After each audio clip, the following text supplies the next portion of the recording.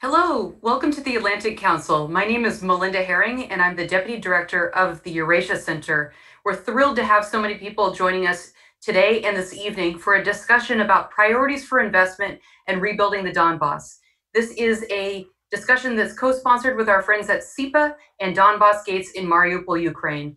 It's the third in a series of discussions about Ukraine, and we're planning to have some more in the fall. If you'd like to participate in the discussion, please use the hashtag #FutureUkraine. You can submit questions on Twitter, or if you're in Zoom, go ahead and use that Q&A function at the bottom. Now it's my great honor to introduce our moderator, one of the best broadcast journalists in Ukraine, Natalia Gumiak.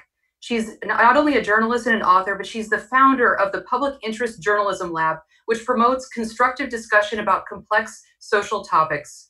From 2015 to 2020, she headed the independent Ukrainian broadcaster Hromadska TV and the English language station Hromadska International. She specializes in reporting about foreign affairs and conflicts, and she's the author of an important new book called The Lost Island, Tales from Occupied Crimea, which features 6 years of reporting about Crimea, and it's going to be published in German and English very soon. So it's my great honor to turn it over to Natalia. Thank you, Natalia. So good to hear everybody. Thanks a lot for such an introduction, and I'm very happy to host this discussion. And first of all, with those incredible panelists. So we have with us Dr. Gennady Chizhikov, who is the president of the Ukrainian Chamber of Commerce and Industry. Yevhen Leibovitsky, a founder of Promova, who've done incredible research and had been doing incredible research on the Donbas during the last years. Dr. Alvydas Medalinskas, who is the deputy director of the Donbas Gates, a political analyst and at Mykolas Romeris University. But I want probably to mention that the Donbas Gates is a Ukrainian NGO based in Mariupol, which is joining international and Ukrainian experts in order to find the best solution for the social economic development in the region. And as well, Jock Mendoza-Wilson, who is a director and international and investor relation at System Capital Management. And according to the rules of the Atlantic Council, it's not just a statements, it should be a vibrant discussion. So we start, we don't do the opening remarks, so up to the questions, and I please want everybody to participate. And the first question would go to Jock. I think like we've seen each other during the Mariupol Forum. It was last autumn. There was quite a big event. There were 12 memoranda signed. There were lots of investors. It sounded as something new. We know that after that, there were less forums. It was pre-COVID times. What are the real results? In what it ended? Especially, there were all those memorandums were linked with international partners and investors.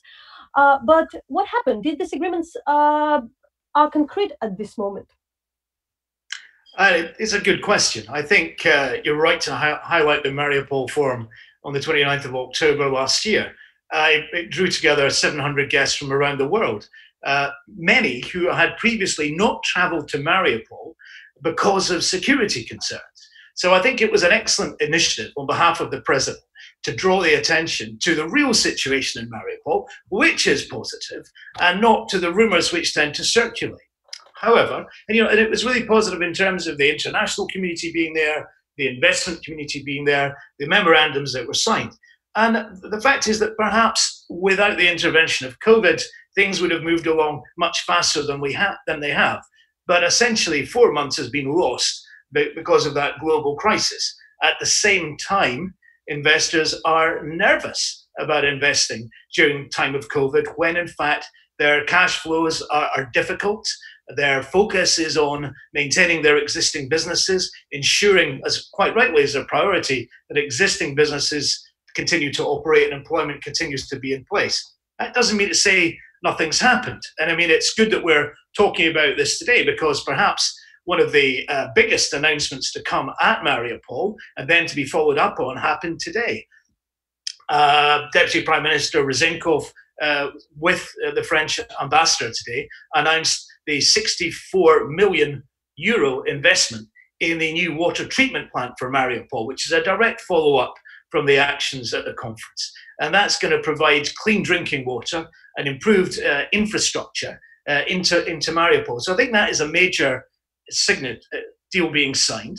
Another deal that was signed in advance of Mariupol and has been followed up since then and is now moving towards the construction phase was one of the businesses in our group, Metinvest, that signed an agreement with the French company Air Liquide to construct a gas treatment plant, which will create industrial gases. That's a $78 million investment. And in the construction of that gas plant in Mariupol for industrial gases is going to create 1,000 jobs. So the fact is that while it has been slower than anybody would have wished to move from the drawing board to application of investment projects, it has happened. And I think honourable mention should also go to that other Normandy partner, not just France, but also Germany, which has continued to invest heavily in building capacity in decentralisation, which will significantly help the east of Ukraine, as it will all of Ukraine, in bringing decision-making much closer to the community. So I think that we can say progress has been made,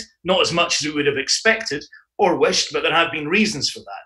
But you know, the big problem for investors still remains the overall investment climate in Ukraine itself.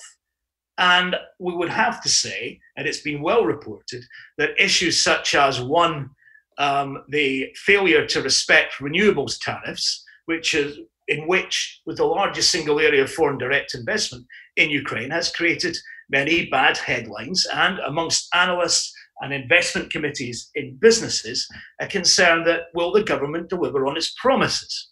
And then secondly, in the last 2 weeks, we've had another negative headline story for investors, which affects Ukraine overall, but impacts on the East, which is the instability in the leadership of the NBU. So we have had recently, since January, 2 large negative stories which undermine investors' confidence in the robustness of the Ukrainian economy, which really reduces their appetite for taking that further risk if they come to Ukraine, of going further east to where investment's most needed.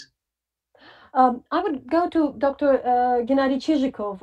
We really all don't want that the COVID-19 would be an excuse for not making everything, because I think that the region like the Donbas suffered a lot for all these excuses, the legitimate excuse for because of the war, we can't get the investment. And now on top of that, we have the pandemics. But still, can you say how has COVID-19 impacted small and medium-sized business in the Donbas? How unemployment has risen? And what are your concerns?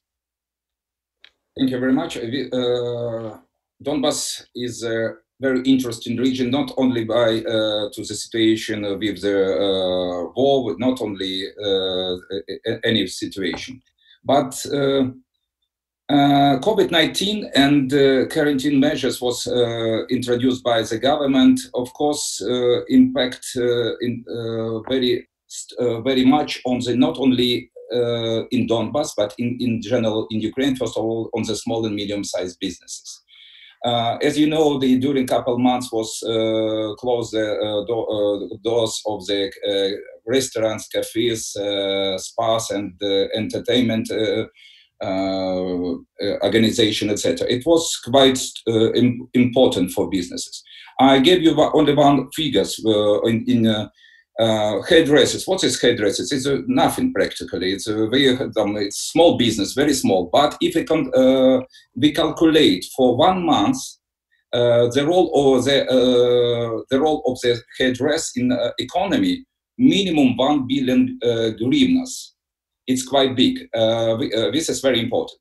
But first of all, the Ukrainian small and medium-sized in this situation was in very bad situation. Small and medium-sized businesses don't have a so-named strong pillar of financial security. That's why the situation with small and medium-sized business was not so good. In Donbas especially. If we say about the unemployment, if according to the statistics, official statistics, the unemployment in the country was nearby 8%. In Donbas, always was last years was bigger and nearby 14%. But we speak only about the, if I can say, about only official economics. But we know the role of the unofficial economy in our country is quite strong. That's why, according to the experts, the unemployment in this region, first of all, between small and medium-sized businesses and in general, nearby 25%. It's quite big. It's quite big. That's why situation with COVID push the situation in the not right direction. The unemployment increased. The situation became not so positive like it was before COVID. But at the same time, I'd like to emphasize what the small and medium-sized business and the role of the small and medium-sized business in the Donetsk region became, in Donbas, became more stronger. If I can remind, on 5-6 years ago, the small business in Donbas region was practically zero. Nearby, the role of this business was nearby 8%. Now increased more than 20% in this region. That's why, from my point of view, we have a negative and positive impact. We have the role of the small and medium-sized business in this region became more stronger and stronger. At the same time, the government in central government and the regional government should pay more attention how to protect, how to support small and medium-sized business, because unemployment quite big. First of all, to assist businesses, small and medium-sized businesses. What I mean, how to save working place. According ours, we understand what to save one working place is minimum and 5 times cheaper than to create in the future new one. That's why it's quite important. Thank you. Thank you, Gennady. I just want to ask our participants to ask your questions. We would have 15 last minutes for answering your question, but if you send them earlier, I'll be happy to address them, because I think like there are some of them which we all have in our mind, and we can get into this discussion earlier. I want to ask Alvydas, because in December of last year, the EU launched a program aimed at providing financial for small and medium-sized enterprises in the government-controlled area of the Donbas, and it called Financist. Certainly, of course, COVID-19 have had an impact. I think like a lot of programs hadn't been launched, but have we seen activity of the interpreters in the Donbas applying for leases and loans for small business? I want probably also to say that why I want to address this concrete, maybe more narrow question rather than general. We can speak a lot about the general things, but then a program is created and we want to know, is it usable? Because that's how the things are done. It's not about the talks but deeds. Alvydas. Well, thank you very much for your question. I think that certainly such kind of programs are very much important. And I'm happy that the EU, also USAID, are launching various programs which are specifically directed towards Donbas. Maybe some of other regions in Ukraine are not happy about this, saying why in Donbas. But really, I think in Donbas, the question is much more important. It's not just economical development. It's also the question about security and stability in this region, and that means security and stability for the whole Ukraine. When you're talking about this EU exact program, Finance East, so I would say that almost half of those money, around 30 million euros, were already given to the small and medium enterprise, even very small business. And what I'm very happy to say is that this is really the program which is done by the EU, but it's done with the help of the state bank, the German state bank. And that is one of a very good, let's say, some kind of examples how real states could help also for the investments. Now just, distributing this kind of loans for business in the area. But maybe this kind of state banks of various EU countries might come up to this region with some programs which really supported on the government level, that the business from the EU, those countries, would come and all the insurances, business insurances questions and everything would be sold out, understanding that these investments are not just economical investment, but also social economical investments. But of course, it's very important to provide to send two very strong and important messages to the rest of the countries in Europe, particularly in Western Europe. One of them, the war, or what's reported really that's going on in Donbas, it's really covering the territory about 30 kilometers all around this gray zone, whatever, from the dividing line. The rest of the territory, Donetsk and Luhansk Oblast, is the same normal territory as the rest of Ukraine. The second very important message for Western community, it is that Western investments are not something alien to this area, which sometimes Putin's propaganda would like to portray as a Russian world. The roots are so deep with the European and general Western investment in this area that I would say they are one of the deepest in Ukraine, looking to various regions, except of course Western Ukraine. Because at the end of 19th and beginning of the 20th century, the investment for such countries like France, Belgium, Germany, Britain, even United States came up, and I would say only Belgium contributed about 5.5 billion euros of development of that area. Alvidas, thanks a lot. We'll get more on the investment again, but I want to pass to Yevhen, because Yevhen, for the last years, it was for a while said that, you know, we can show the examples, especially in the non-government, in the government-controlled territories, and people there should understand that the life is better, that people in the non-occupied territories should understand that. We're coming this year in the municipal elections, the local elections, and probably that would be exactly the example. But really, is it the moment when we think that there should be some new institution built or big infrastructure projects? Because here in Ukraine, I feel that often it's said like security comes first. What is in your opinion? Can some things like the big project had been done unless the security issue is sorted out?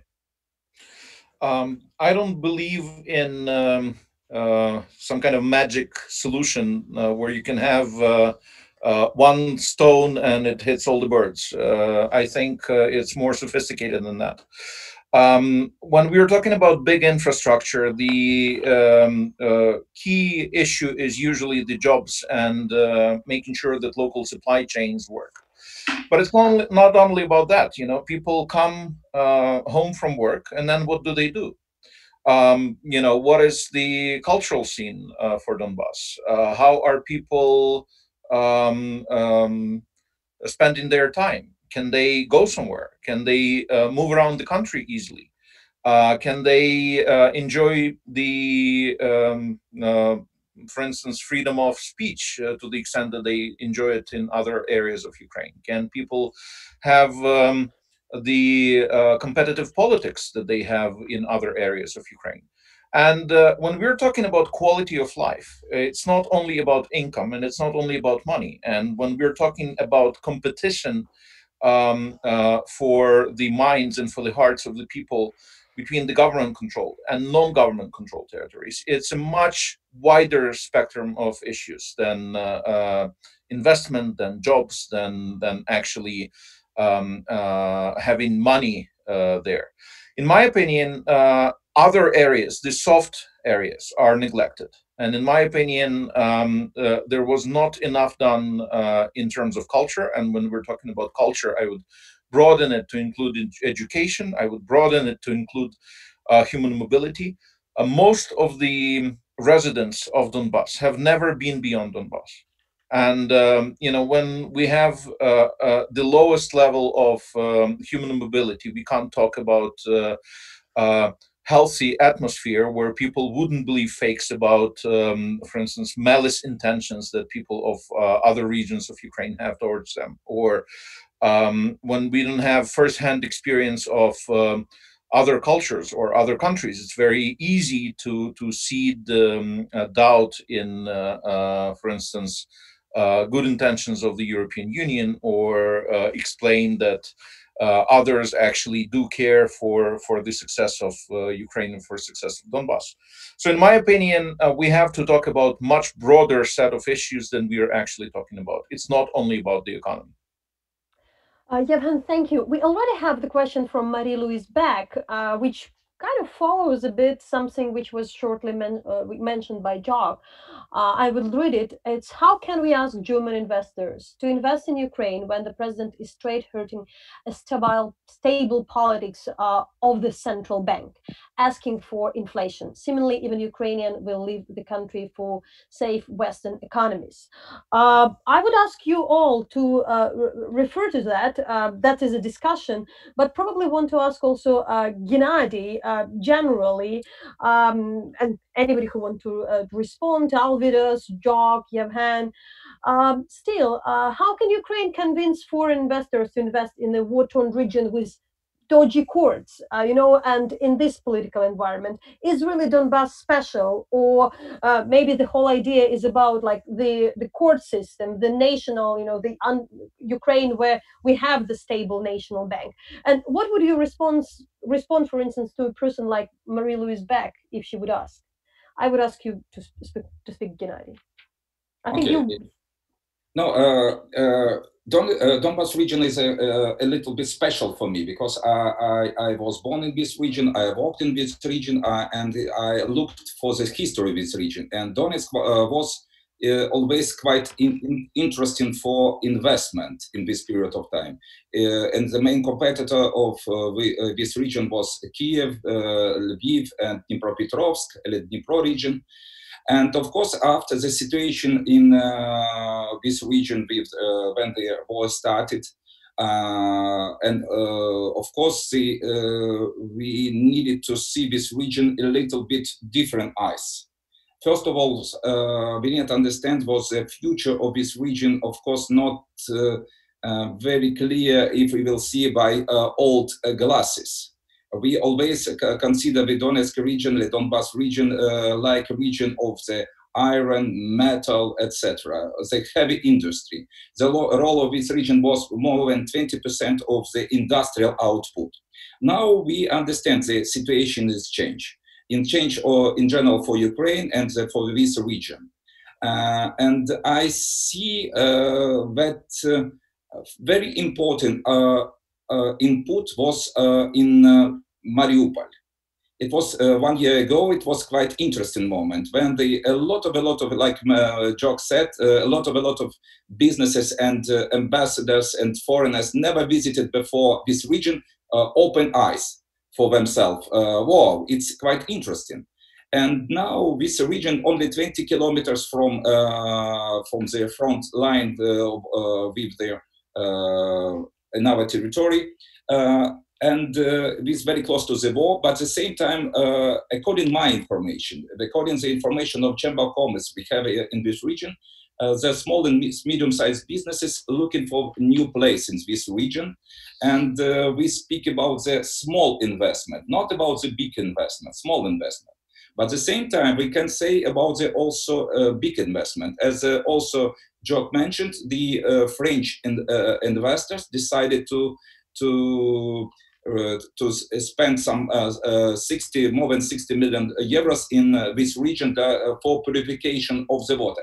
It's a very good idea, just to attract attention to the Mariupol. It's a say, the city where it was the worst water will be the best water, and to create some new image of this river, very old.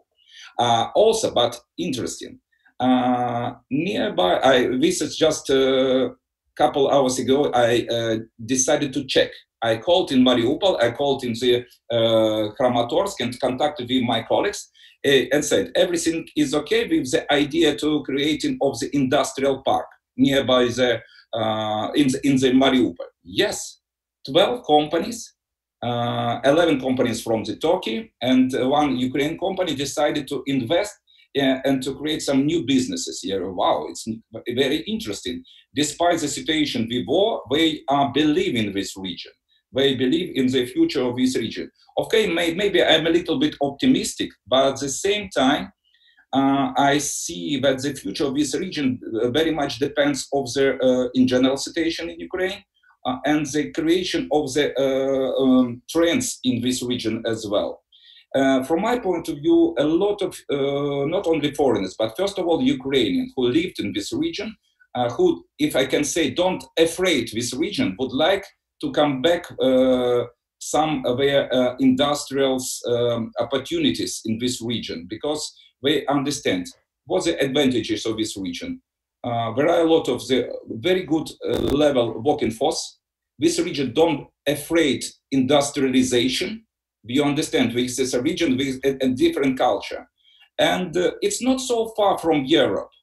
It's not so far like China and Vietnam, especially in this time or period of time when a lot of countries in the global world decided to change big map of the productions, and a lot of companies now thinking how to move to their production from Ukraine. That's why, from my point of view, despite the situation with the war in the eastern part of the critical situation, but the interest of this region, yes, but this region is a part, sorry, it's a part of the Ukraine. And we, of course, for me, like a president of Chamber of Commerce, for businesses, Ukraine business, very important, the general climate in what we, of course, depends on this one. I probably also want the others to reflect on that, because I think it's quite usual to have the discussion about the conflicts and given examples. I'm speaking about all kind of the forums that we have the situation globally when there is a conflict, but the investors are coming.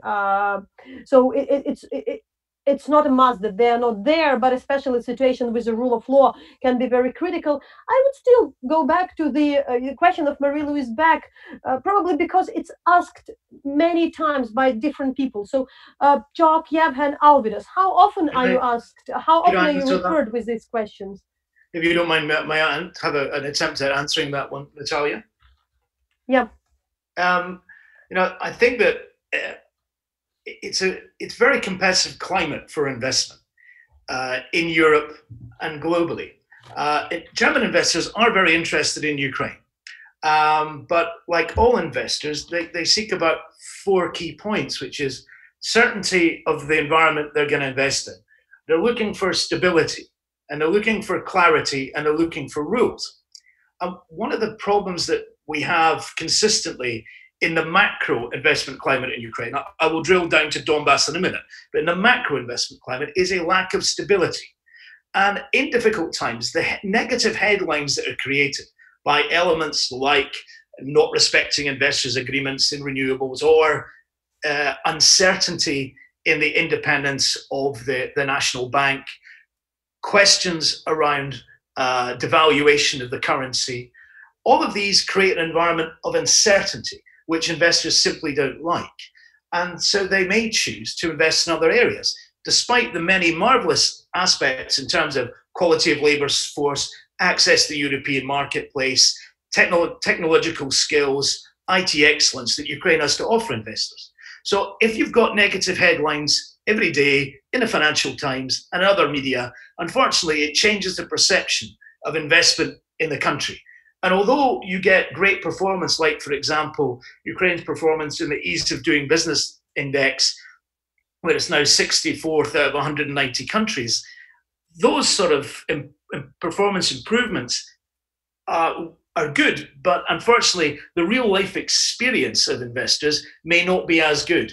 And if you can't attract investors into Ukraine, how will you attract investors to invest in the more geographically difficult areas close to the conflict line in the east of Ukraine? Okay, I know some policies, and so do others, that can do that. But the question is, you have to get the macro economy in a good shape. You have to get the communications about the country's opportunity as an investment destination in place and consistent. And if you don't get that, you're not giving yourself the best opportunity. So the answer to Marie-Louise is, look, there are great opportunities here. Yes, it is important that your government, and I know that the ambassador, Ms. Feldman, has worked very hard with the government, as have the G7 ambassadors, to say, look, we need this consistent process on macroeconomic policy, and we need to see, and this is absolutely crucial, we need to see reform of the courts and safety for investors' cash when it comes into the country. So, as my boss would say, they don't arrive with a suitcase with all their clothes in it and leave only with a swimming suit because everything's been removed from them during their period of investment. Okay, Joe, thanks. And I would ask from this point the panelists to be short, because we have a bunch of really, really great and very different questions.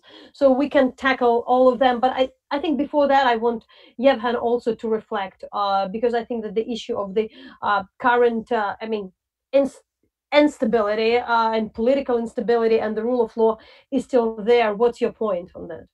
I think the government is self-defeating in many cases, and I think that's what you get when you get the politicians who are trying to play it by ear. And out of the four factors that Jock Mendoza-Wilson just mentioned, I don't think a single one of them is granted in Ukraine at this point. But at the same time, I agree completely that for those willing to take a risk, Ukraine is a very rewarding place.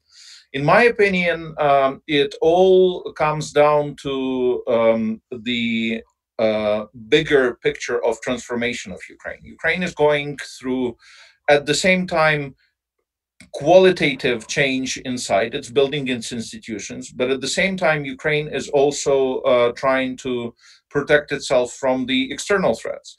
And I think for those who are willing to partner with the Ukrainian organizations that are more aware of the risks, that can better understand the nature of the risks, I think certain investments are quite possible. At the same time, I would really consider being critical towards any populist government. You know, we see how populism has defeated itself pretty much anywhere in the world where it's blossomed, you know, be that the United States, the United Kingdom, or Ukraine.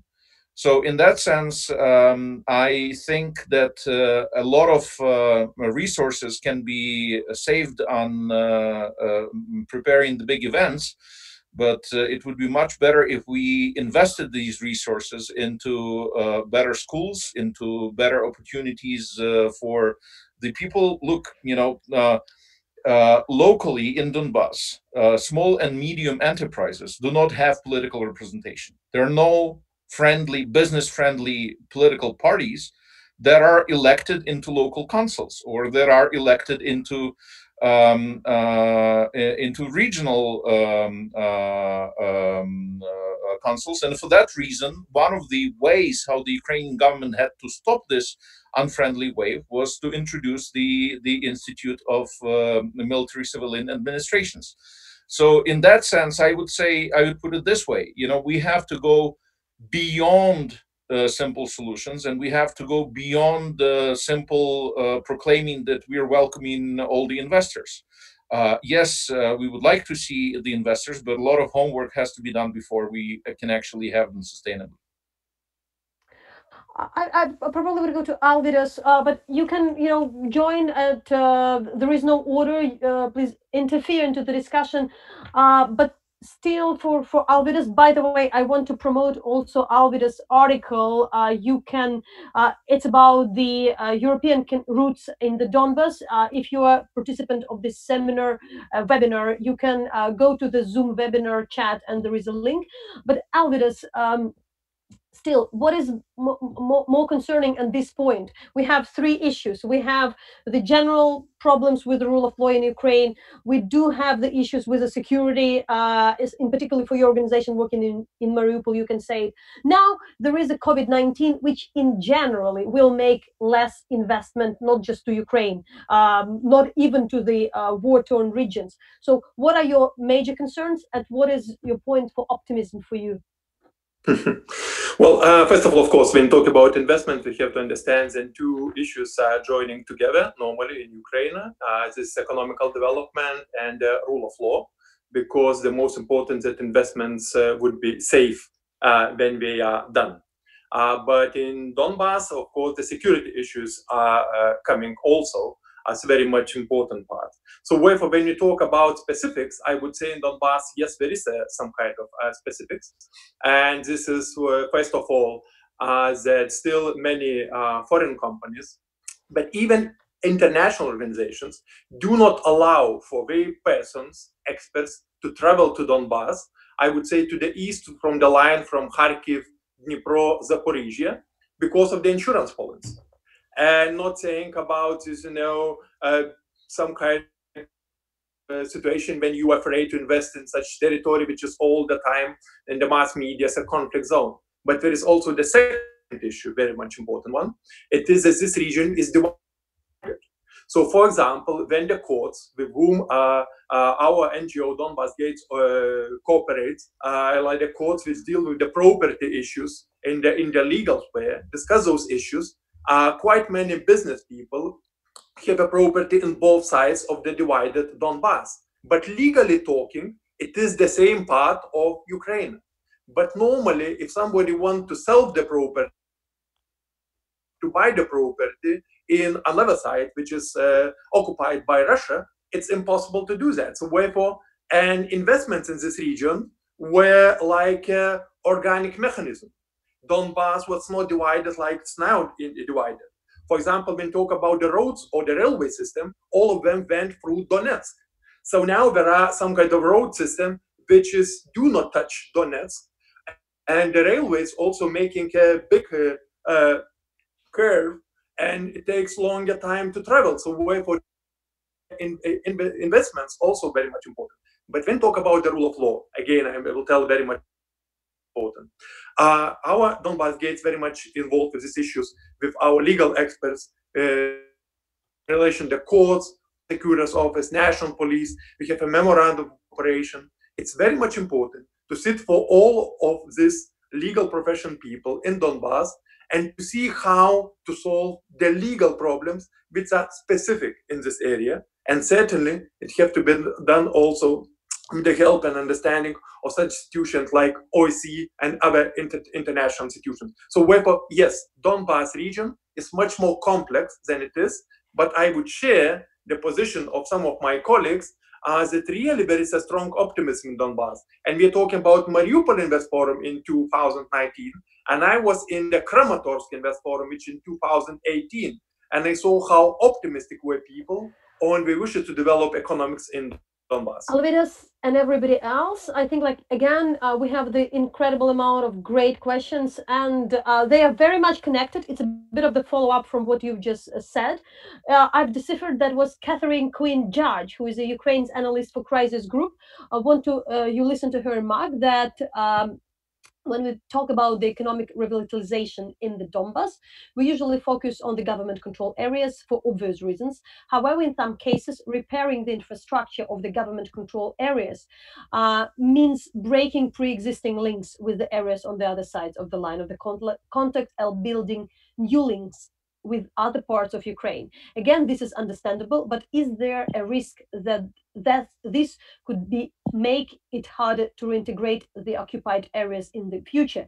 You can bear this question in mind, but my larger second question, I think they are related, would be followed by the question from Hans Peter Midtun, who asked, can Ukraine today afford to reintegrate and rebuild parts of the Donbas alone without the risk of destabilizing the rest of Ukraine? How important is international support for successful reintegration on the temporary occupied territories? But also, probably while answering this question, this is quite a broad issue. You can pick up what exactly you want to answer. The other question, what also are the obstacles apart from the Kremlin for their integration, which we understand that the Kremlin is the biggest option, but I think, like, it's clear for everybody here. Who would be the first? I would try. I think the big issue is not the economy. And I think it's not the infrastructure that runs on both sides of the separation line. The big question is whether there is an alternative to a Soviet or post-Soviet model of governance, whether there is alternative to the system that is built around a hierarchy of authority. And that's not only the question for Donbas, that's also the same question is for Belarus, the same question is for Russia, the same question is for Kazakhstan, you name it. It's basically the question, is there a way to successfully desovietize a big territory with sophisticated economy, with very diverse population, and we are basically approaching understanding that the key issue is having a plan for big social transformation. And that big social transformation doesn't have a plan. That plan didn't come from the government. That plan didn't come from the major economic stakeholders. That plan didn't come from civil society so far. It's an open question, and as long as we have no vision, we are basically in a mode when reaction comes to whatever signals come in, be that particular issues with lack of jobs, or be that particular issues with a broken bridge somewhere. But it's not a matter of putting an extra patch for, it's a matter of having a new design for the society, for the economy, and of course for the political life. It should be approached in a complex way. Yevhen just shortly mentioned that there is an answer reply and a comment to your answer from Catherine Queen Judge, but I won't read it all. It's quite lengthy. We can read it in the, but rather they're speaking that some view the truism that people in the Donbas are exceptionally insular or hostile to other Ukrainians. She's considering this view is unhelpful, and she often hear from her contacts in the Donbas is that people in other parts of the country aren't exactly Russian to visit them or challenge their view stereotypes about the region.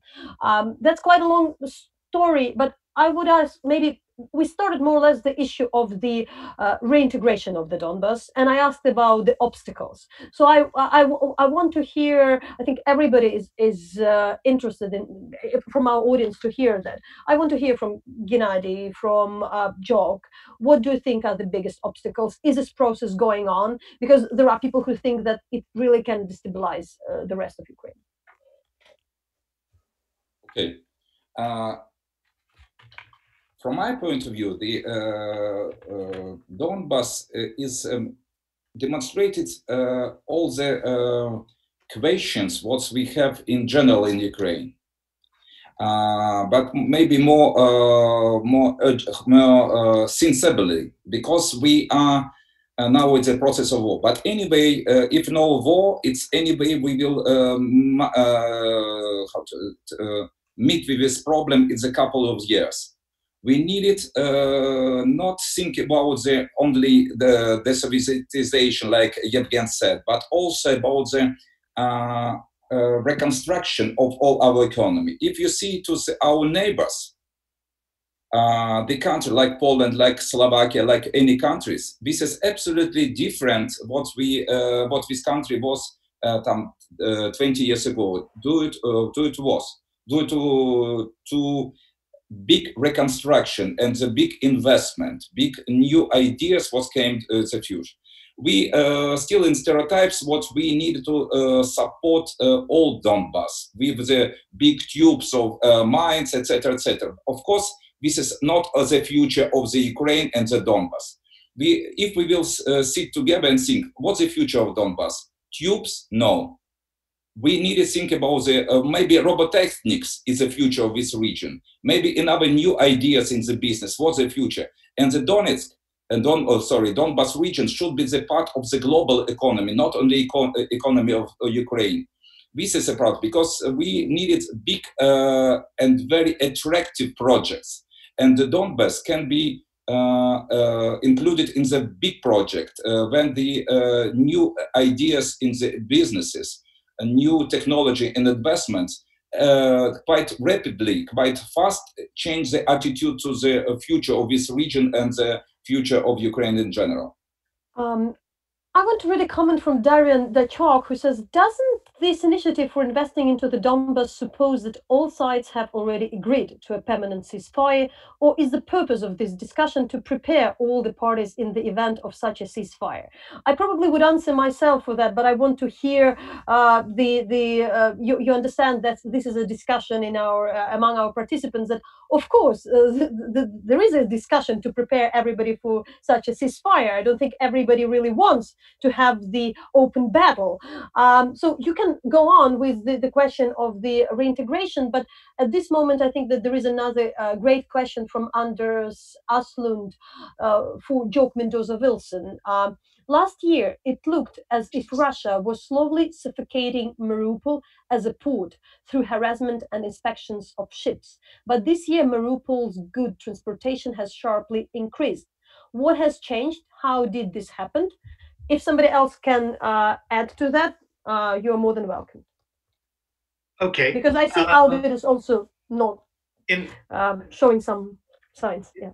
In answer to Andrew's question, I think that what you've seen after we had the incident in the Azov, where the Ukrainian ships were seized and there was a blockade put over the Kerch Straits, which we actually saw was a firm response from the international community against Russia's desire to control completely the Azov Sea. And they recognized that at that point it wasn't worth raising the stakes and going further with the attempt to control that important seaway. And at the same time, there were excellent actions taken on behalf of the Ukrainian government, which have been followed up, which was one, to do something which had been needed to be done for a long time, which was to dredge the channels around Mariupol port to allow access, easier access, and access for larger shipping. That's crucial in maritime navigation, to have navigable, larger channels. That was a crucial investment, and that was facilitated by the government, who put forward a Chinese contractor who took the risk to go in and undertake that dredging. The government also announced a 1.3 billion investment program into the port of Mariupol. So the government has demonstrated clear confidence in Mariupol, in the port of Mariupol, and it's not just been words, it's backed it by actions. And that action has made it clear that that port and the ability to navigate that seaway will not be given up. So I think that's why we've seen a return to cargoes out to Mariupol, and I hope it bodes well for the continued success of the report. And I think the Chinese are continuing to invest in the report, and 2 further new berths are due to be built. So I think we look forward with confidence, but it's important that always we take care of that security issue that allows freedom of navigation. Unless there is something particularly you want to add, I may also skip you. We have just 10 minutes, and there are some other issues I want to raise. It's about the, Yevhen mentioned a lot that it's about the new generation. It's about not just the business. We know, and I think it should be reminded that the new generation of Ukrainians is growing up in the Donbas, is in the especially in the occupied territories.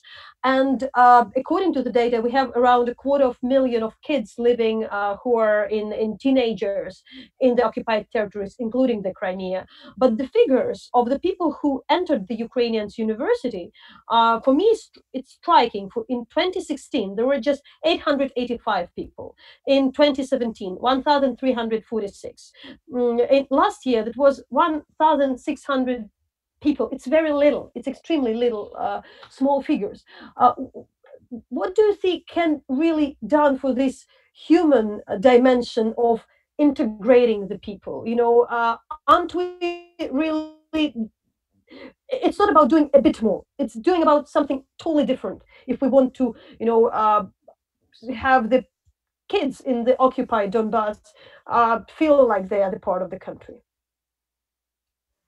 Are you asking me?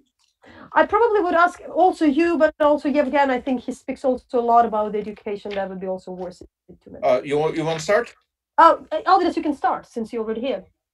Yeah, okay.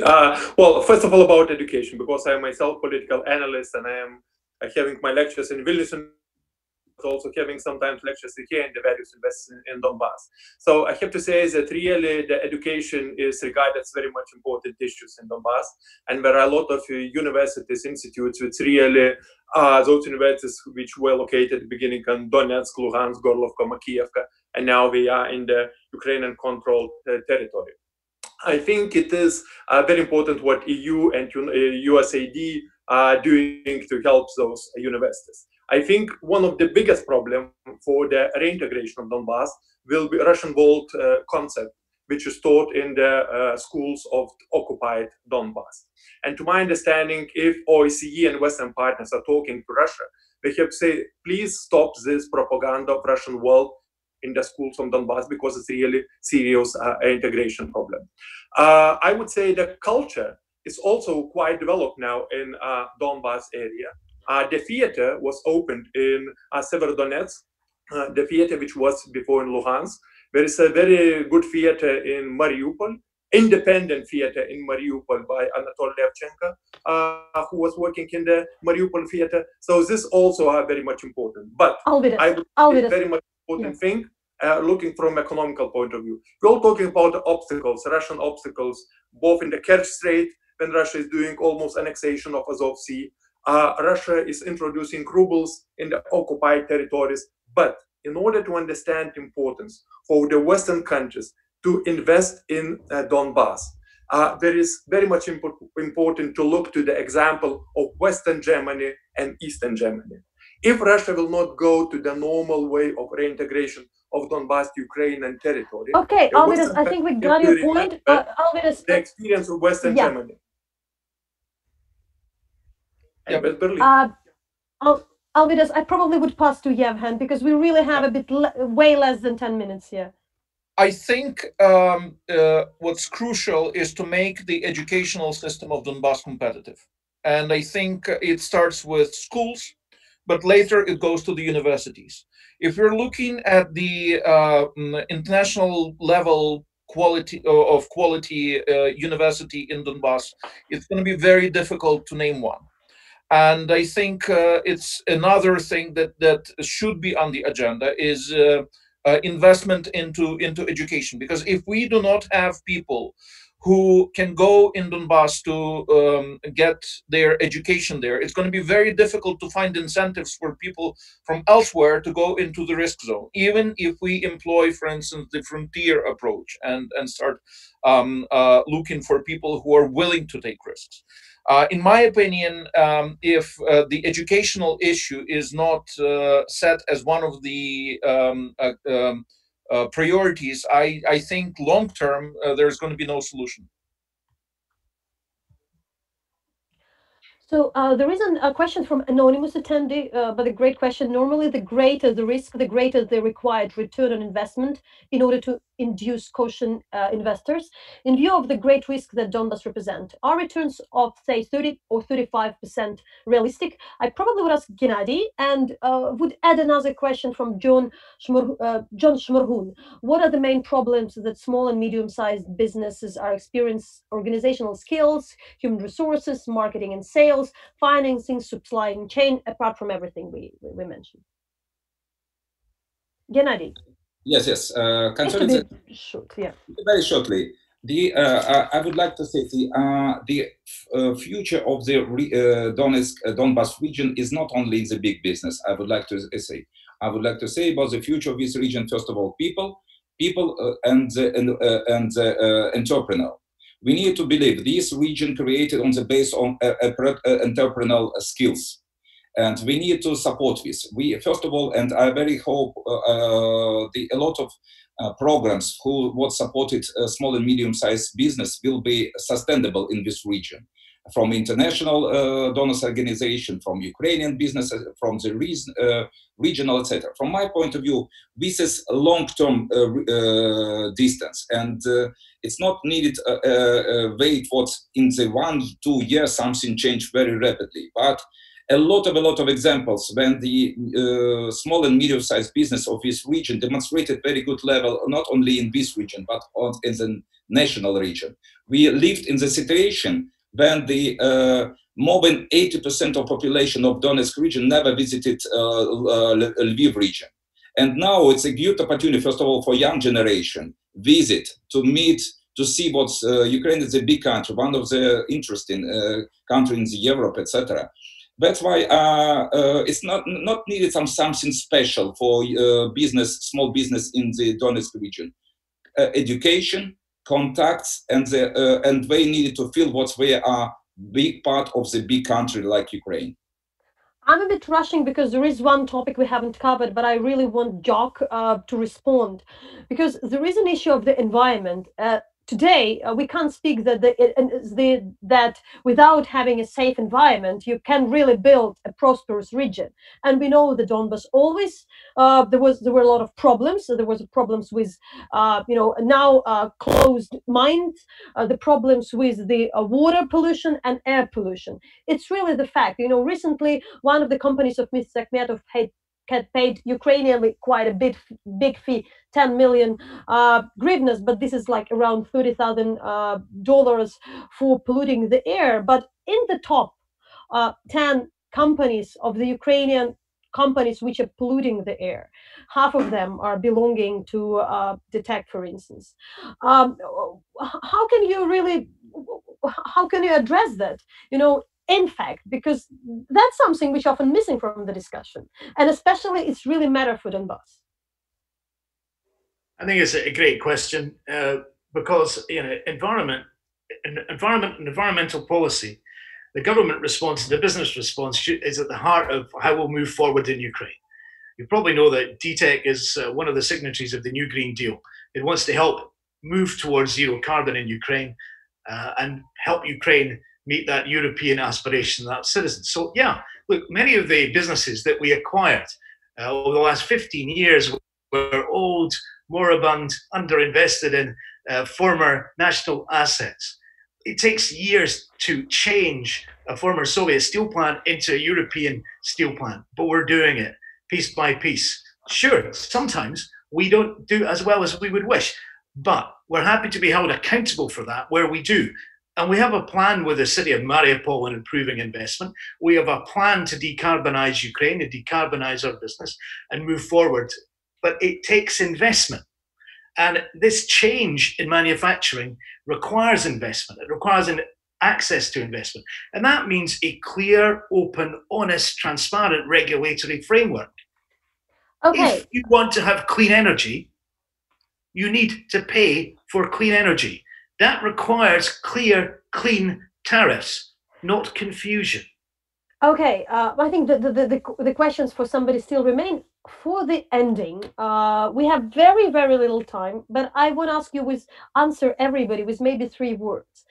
This year, in 2020, not in the future, but what do you think has the biggest impact to the investment and economic development of the Donbas? You can choose one, or put your order: security, rule of law in Ukraine, or COVID-19 pandemics. What is the imminent, most impactful thing? So I can ask everybody to say that, and then I would would close the discussion. Alvinas, Jock, you're still there? Okay, I'll just make two very quick points. Firstly, I think rule of law in Ukraine will drive investment in Ukraine overall, which will benefit the East. We can only have real recovery in Donbas, in the whole of Donbas, with peace, but we can have recovery in government-controlled Donbas through rule of law in Ukraine. So let's deal with that one, and let's deal with peace at the same time, so that we move forward with a Ukraine whole and free and sovereign.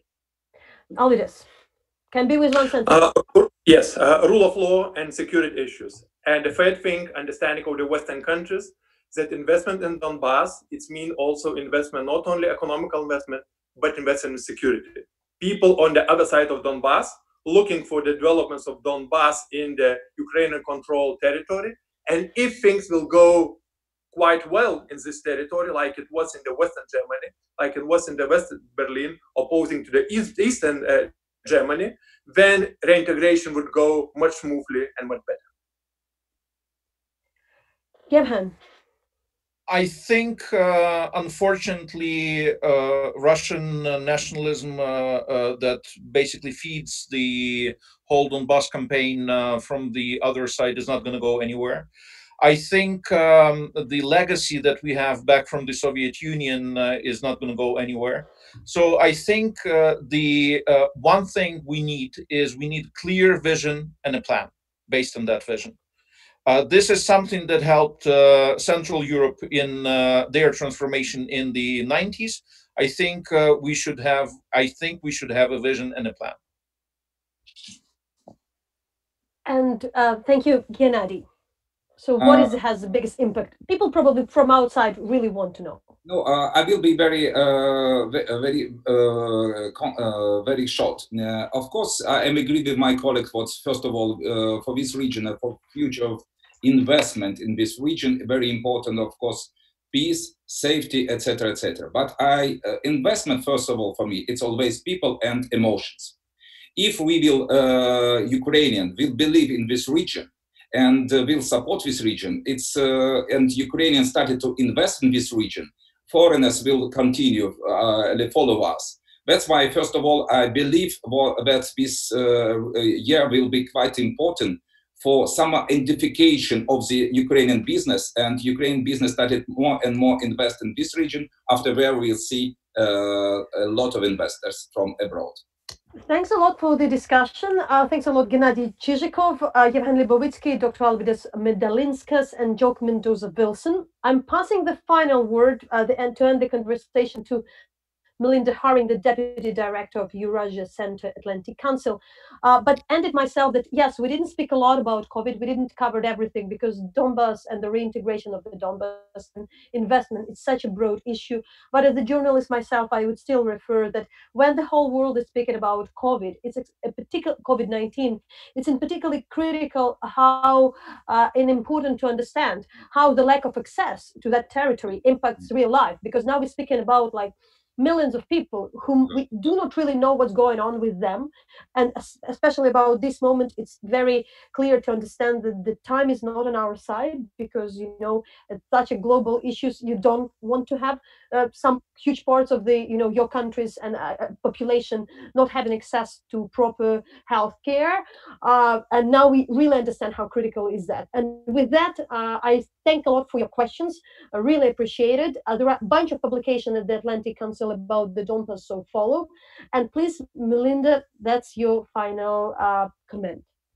Thank you so much, Natalia. One thing is very clear. We all need to get together and have a much larger conversation, hopefully in Mariupol after COVID lifts, about the future of the Donbas. It's a subject that needs more examination. Thank you so much for joining us.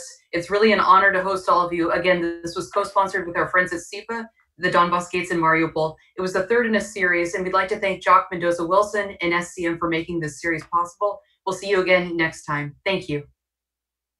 Thank you. Thank you. Bye. Bye. Thank you and bye. Have a good one. Thank you. You too.